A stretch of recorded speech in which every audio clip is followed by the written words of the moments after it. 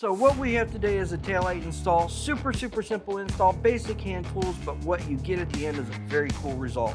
So instead of taking a lot of time to introduce it, let's just dive right in. So to start the install today, we're gonna take our favorite pry tool and we're gonna dive in. There's a little plastic cap, comes right off. That's all you need it for. Then you're gonna take your T40 and remove the nylon bolt.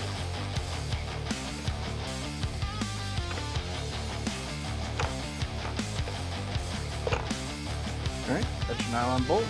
And once you got that out, just set it to the side where it's not going to get damaged. All right, so with the nylon bolt removed, to get the taillight out, you're just going to grab the housing, pull straight back with even pressure to get your wiring harness exposed.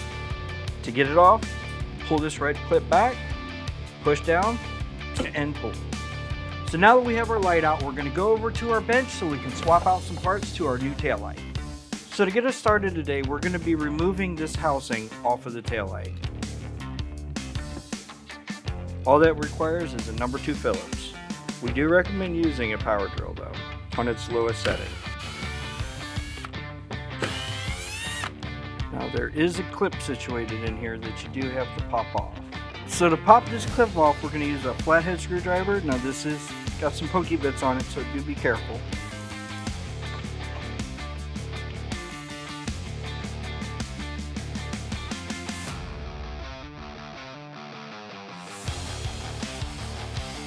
Alright, and with that, you're done with your old taillight.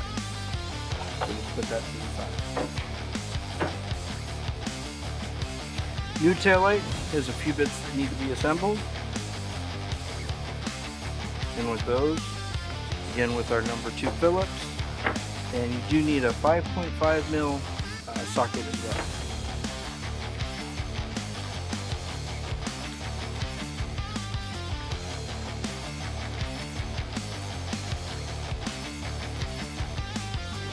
Alright, so once you got that on, you put that clip in. There are some guide pins here. There are guide pins that correlate to these holes here to help you get the orientation correct. So, just like that. And to get these threaded, because it's raw, it's not plastic we're going into, we do recommend you use a power drill. Keep the clutch on its lowest setting.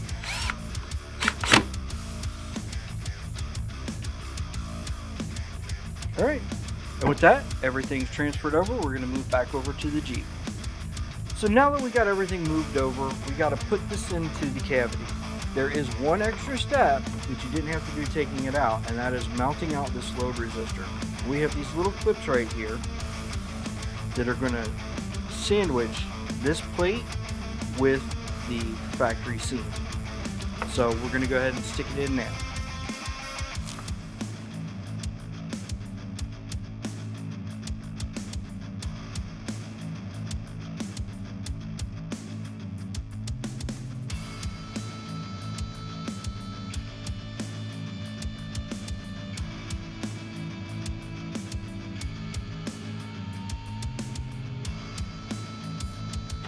And that's a little bit fiddly. So now that we've got that in place, we're going to go ahead and get our clip together.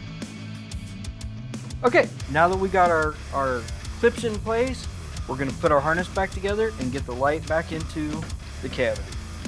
Line everything up, hold it into place. While you're doing that, you need to get your nylon bolt, go through the interior hole, and just hand tighten that for now. And you'll feel it start to get tighter as the spring on that nylon bolt starts to compress against the taillight housing itself. And just a pro tip, there is no need to over torque that because it will strip that on you. Alright, and like that, it's in, secured. We're going to take our cover, plug it back into place. With that, our installation is complete. It looks great, guys. It's super simple to do. But the visual impact that you get with this installation is amazing. just one more thing, we gotta test these things out. And with that, we're gonna call in my buddy John. All right, so now that John's inside, let's go ahead and hit those brakes, buddy. Friggin' awesome, right? Okay, go ahead and let the brakes off. Flashers. Perfect. And parking lights. Those look great as well. Go ahead and start it.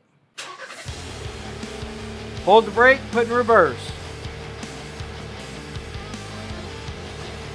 Dude, that looked great. So now what we're gonna do, we're gonna button up this ride and get it back to its owner.